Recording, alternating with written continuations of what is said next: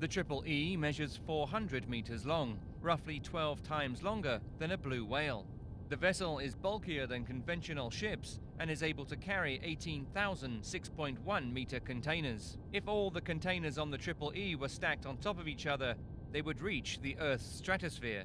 The Triple E is slower, moving at just 17.5 knots. Slower speeds mean the vessel will emit 50% fewer emissions and use half as much fuel. The Triple E's route from China to Holland will take about 23 days.